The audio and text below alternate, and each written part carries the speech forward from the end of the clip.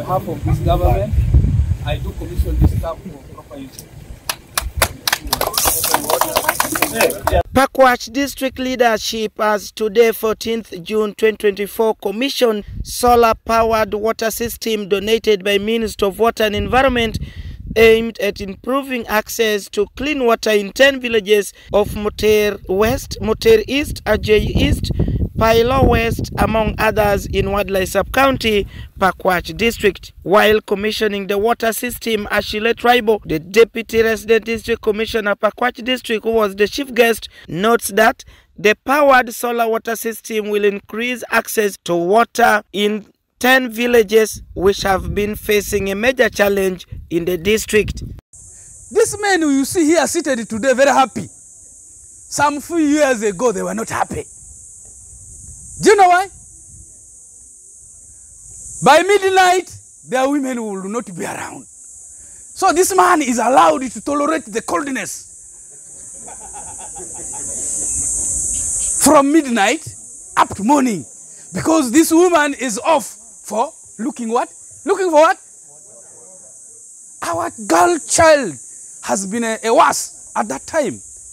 Honorable Robert Omitostin, Pakwach district chairperson, commends the government for this initiative before calling upon the community to embrace and protect the water source for future use. The potential of our young people were draining because of uptake of bad water, dirty water. And so I want to congratulate the government of Republic of Uganda and then the good stewardship of General Yoweri Kaguta Museveni. He is a hero, a legend, and also a guru in terms of fighting what caused human life. This contributes to health. It contributes to education. Dr. Eito Isaiah, senior sociologist in the Ministry of Water and Environment, has tasked the community members to take charge of the water system to extensively maintain it before warning them of vandalism. The work that we do as Ministry of Water and Environment are basically three. The first work that we do as a ministry is that of ensuring that every Ugandan in the rural areas and in the urban has access to clean and safe water.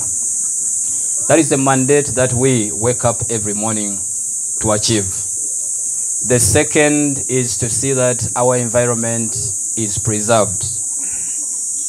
The third is to see that we regulate the usage of the resources that we have, both water and environment, such that they are able to meet the current needs of the current population, but also we are able to sustain them to meet the needs of the future generation. Joseph Owinji, a member of Mutir Water Committee, applauded the Minister of Water and Environment for bringing clean water closer to them. He appealed to the Minister of Water and Environment to add more components of the project to the community surrounding this project.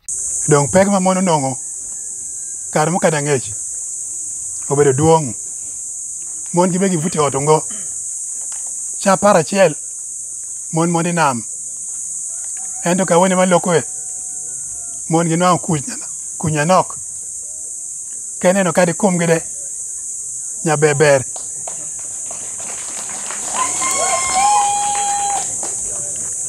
e wan cheke wajom ku pie no watedo wamado keneno wande kuma lokere elizwa bok wadako nyalando lando.